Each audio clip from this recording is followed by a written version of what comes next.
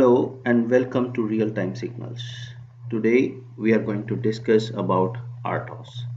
As it stands, Real Time Operating System. RTOS is required for real-time application.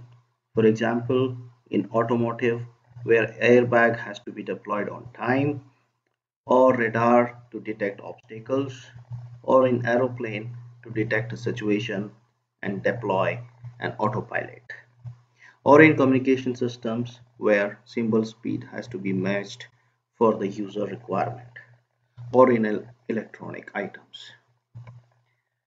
Operating system, which is specifically for real-time application, has got time critical task, which means here if the task doesn't get over within the deadline, it is going to declare as a system crash, which means time predictability. That's the basic difference between an RTOS and a general purpose operating system. RTOS is mostly used in embedded system programming.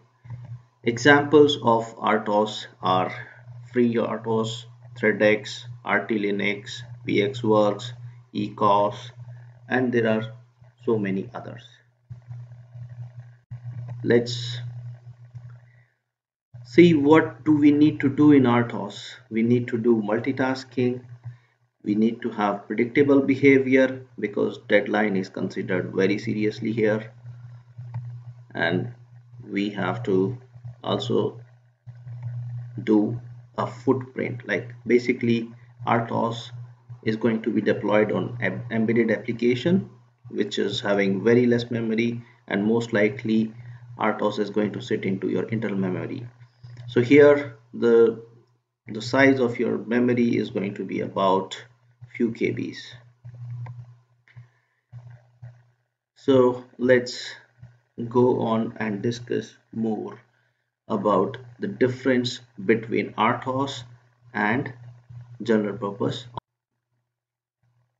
So the RTOS, as I told you before, RTOS has time critical task. So for that we need to have preemptive kernel and we need to have priority based scheduling. This is how you can achieve the time criticality. That's the basic difference between GPOS and RTOS. In GPOS, you may have a non-preemptive kernel and the scheduler can be a round-robin scheduler, or you may have a priority base.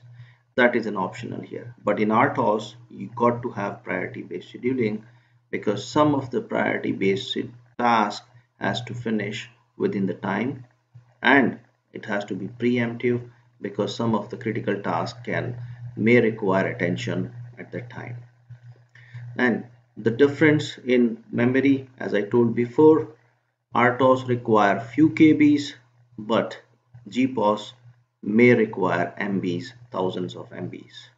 That's more quite likely for Windows or for Linux, all that operating system which are general purpose operating system. And then there is memory management unit. In case of normal GPOS, you require memory management unit because you got to run a lot of applications and they may be running parallelly, they may not have priority. But in RTOS, you may not require that complicated MMUs.